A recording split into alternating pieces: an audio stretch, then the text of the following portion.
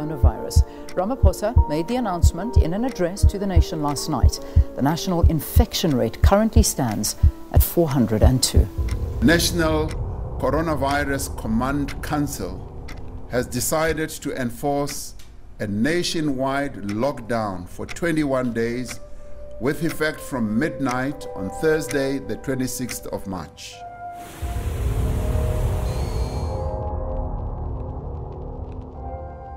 We also welcome most wholeheartedly the economic initiatives that we put in place, but particularly the creation of the Solidarity Fund. To bring down the rate of infections at the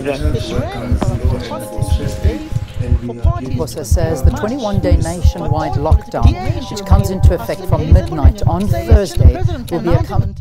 Came at the right time. I do not wish to show you the doom and gloom to come, but rather the true reflection of what we see when we look in the mirror. The night the president spoke, I felt a lot of deep, overwhelming fear and anxiety, a feeling of concern as to what the future would look like, feelings that none of us wanted to experience in our lifetime. Economies will dip into recession, investments will be worthless, the stock markets will crash, and our democracy will be questioned as governments go into a state of emergency, shifting our very state of freedom. Yet we all wish to be free to create and explore the beauties of life. We wish to help one another, to live by each other's happiness, not by each other's misery. That's the very nature of being human.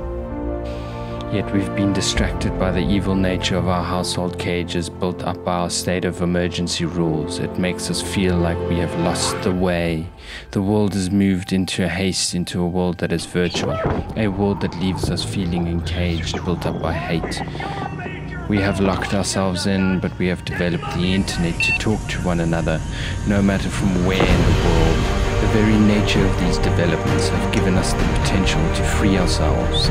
Industries like my own are changing, helping one another develop solutions to continue our beautiful way of life. We have the power to create these tools that bring our countries and loved ones closer. And the only way to do great work is to love what you do. We have the potential to pave the way forward for a new way of life. Power to bring down the walls that were not created for man but for machines. We are not machines, we are human. You, the artists, entrepreneurs, creators, and all humans alike. The power to create and build a better future together. It is easier to see the bigger picture when we have our health, security, financial stability, and loved ones by our sides. Yet I believe and feel in my heart it's when we get dealt a heavy blow that it is the life we have built that will fuel us forward. It's only a matter of time until we awaken to see all the good happening in the world. Too much and feel too little. More than machinery, we need humanity. More than cleverness, we need kindness and gentleness.